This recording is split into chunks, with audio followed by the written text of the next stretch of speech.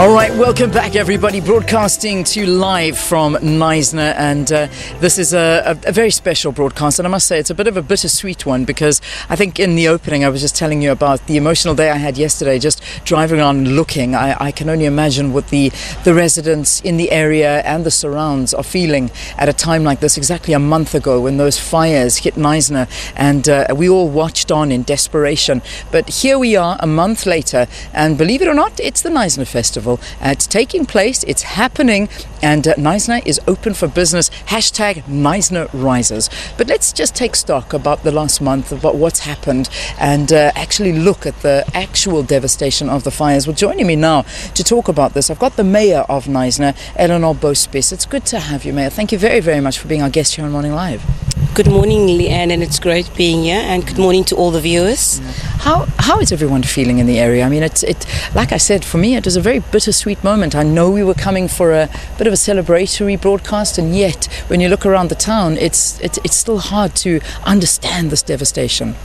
I think, Leanne, there's a lot of mixed emotions currently, and also the reality of the fires and the impact of it has kicked in, because now people have to pick up their lives. They have lost, in some cases, all they've had, and they now need to rebuild.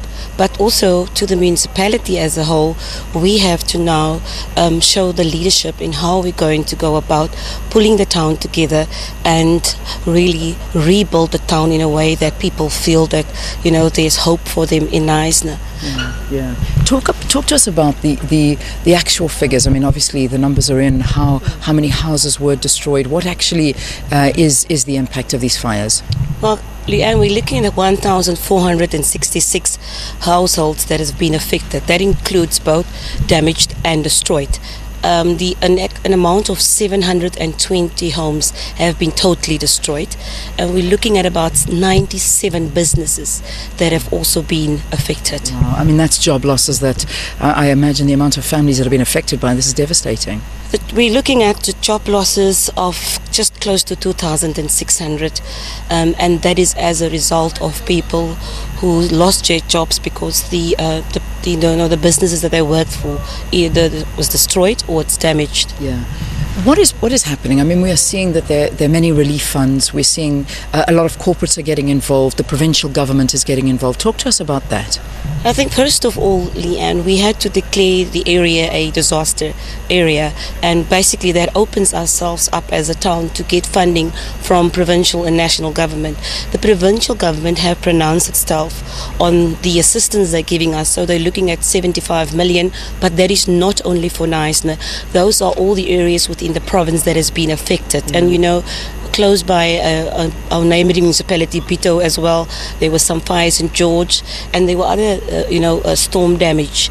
We have established a Knysna Disaster Relief Fund, which is a separate bank account that we have opened, and that bank account will be administered by an independent auditing firm, and we are just about to announce the external committee that will sit on the panel to oversee that money, which includes people from this very community, and that committee will then report to council as to how the funds are spent, and they will obviously have oversight, and that will also be open to the public in terms of what is happening in that particular fund.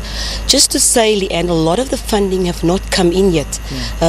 Big financial institutions like our banks have pledged and committed to put some money in and give us assistance, but they also have their own processes.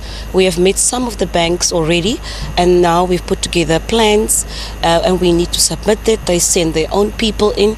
They are also quite specific as to where the monies must be spent, so it's not so easy, and it's been 4 weeks, so we've been pulling that together. But with that, we have had amazing help from the provincial government.